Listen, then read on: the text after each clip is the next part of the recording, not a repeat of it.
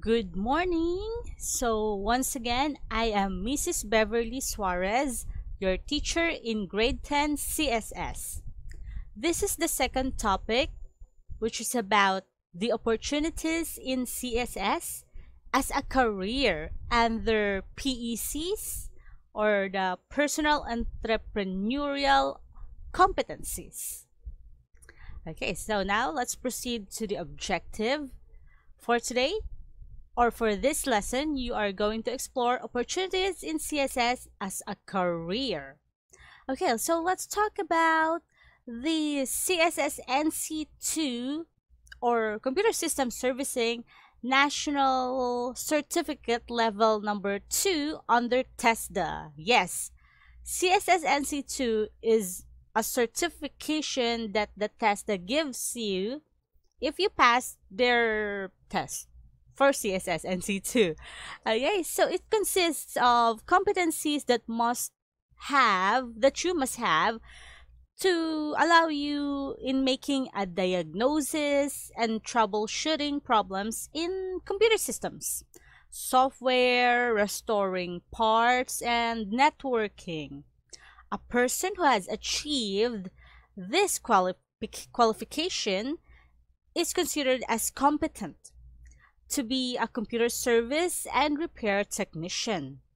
So it has 3 competencies: basic, common, and core.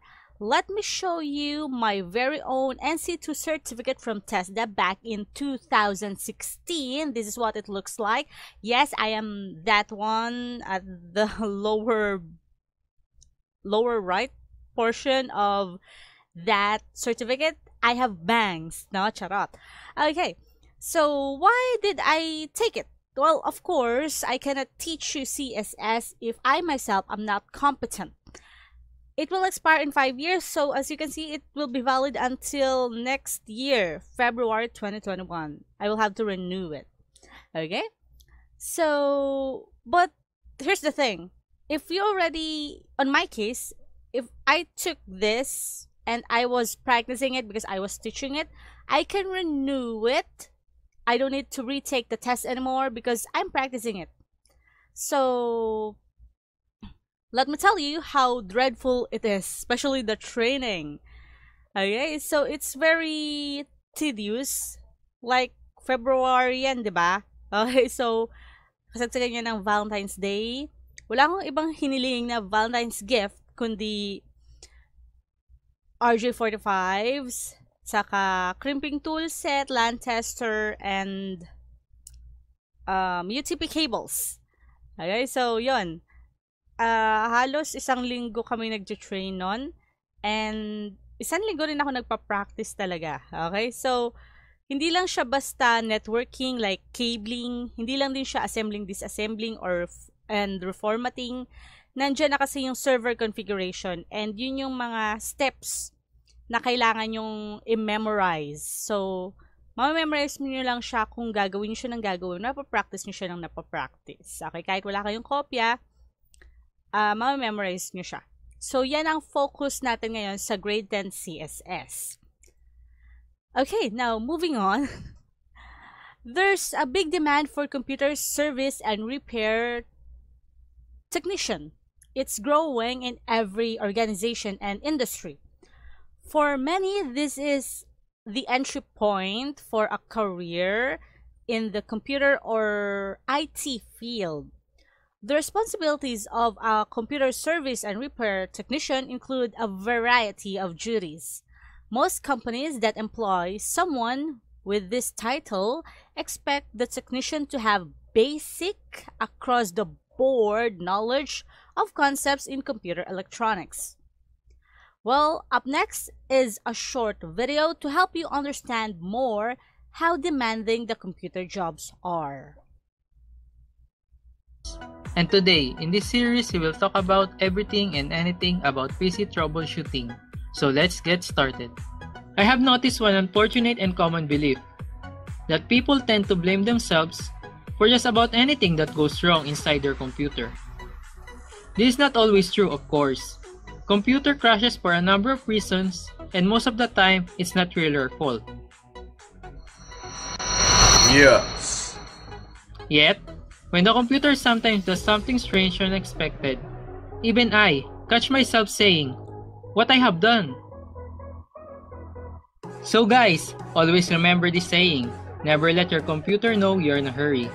Computers can smell fear. They will slow down if they know that you're running out of time.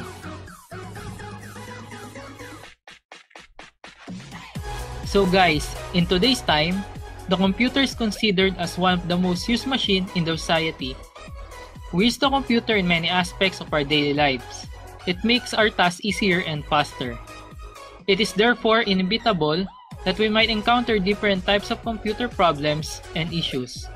Some problems may require simple solutions and some are not, which require the help of a computer technician to resolve them. So before we plan on doing any troubleshooting, let us first know what is PC troubleshooting is. So, it is a systematic approach to solving problems related to personal computers. It involves the process of diagnosing the system to identify the source of the problem. It also involves the implementation of an action plan that will solve the problem and prevent other problems that can occur in the future. Okay, so that's how it works, the job of a computer technician. Okay, moving on. Some of the tasks are hardware repair and installation. Those are the common things. Software installation, upgrade, and configuration also for some people, and troubleshooting client and or server problems. Today's technicians are capable of viewing desktop and sharing control of mouse and keyboard through remote assistance.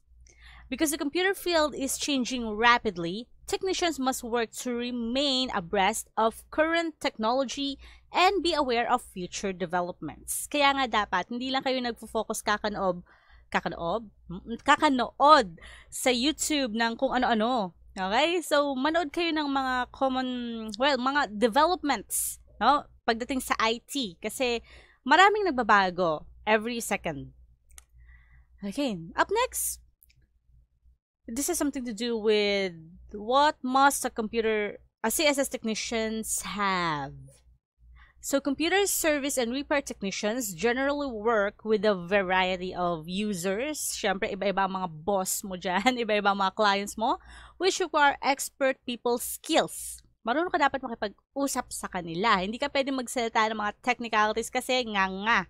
Okay? So, especially the ability to work with groups of non-technical users. Right. So, you must be able to explain to them in normal English kung ano yung nangyayari sa kanilang device, anong dapat nilang gawin. Do not expect those non-technical users to understand you if you are giving them a lot of technical words. Okay? Though sometimes, wala tayong maipapalit sa technical words, right? Pero try to work it out. You would be having some of these work activities. So sometimes you will refurbish, maintain, and install computer systems and equipment as a computer service and repair technician. And your everyday job would consist of the following. So magsiset-up ka ng IT systems, taga-assemble ka ng computer, improving systems of hardware and software, taga-upgrade ka, fix PCs and other defective equipment, testing equipments, servicing printers, scanners, and other office equipments, preparing cost estimates kung papa-estimate sa'yo kung may bibilin silang bagong equipments, ganyan. Performing routine administration, so under yan ang maintenance. Okay? So, matrabaho, and it requires a lot of skills talaga. So, your job would require the following conditions. So, syempre, hindi lang puro trabaho. May mga perks ka rin dyan. Unang-una, traveling. Kaso, hindi leisurement yan. Okay? Traveling kasi you get to see the clients on site as a field technician. Mapupunta ka sa iba't ibang lugar pag may papaservice sa'yo. Okay, ganon. So, you would be assigned at an office but would expect that you will spend time with staff at their workplace. in an IT support development. Yes, okay. So, medyo naglag ako na. Okay, so, kung nasa workplace ka man, nasa office, nasa IT department ka. Okay, and talagang ikaw ang tatawagan nila. Like, magre-ring.